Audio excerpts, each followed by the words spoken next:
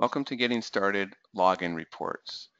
We have one report that can monitor where your employees are logging in. So you can see if they're logging in at home, if they're logging in the office, and how we did that is tied to the IP address. So every office has a unique IP address.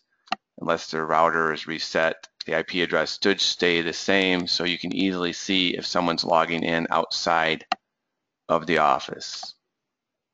You may not know exactly where they're logging in, but you know they're not logging in your office. So if you tell them, I do not want you logging in at home or outside the office, and you see their name and it shows that they logged in, and you see the IP address doesn't match your office IP address, that means they logged in outside your office, and then you can just, based on whatever your policies are, enforce the rules. So let me show you where that report is. You select Reports.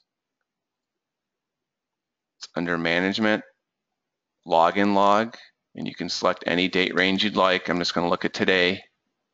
Hit Go. And the far it's going to have the username that they're trying to get in.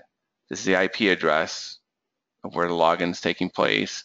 Date, the time, whether it was a valid login or it was restricted. Restricted would mean if they're going through using the user portal login, so they're restricted. They can't see any clients, just their user page.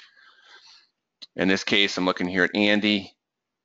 These attempts must have been using the wrong password or username because they didn't get in. All right, coming down here, then Andy Cleary did get in. Again, here's the IP address, the times, it was valid, and it was also restricted. All right, so valid means they got in. Restricted means it was the user portal, is what they accessed. Dwan here, she's gotten in, valid, so she was in the normal login. Preco, these are all the failed attempts, never got in. Right under here, MS, didn't get in. Mark Preco, that was the user, got in every time it was a normal login. Nothing was restricted.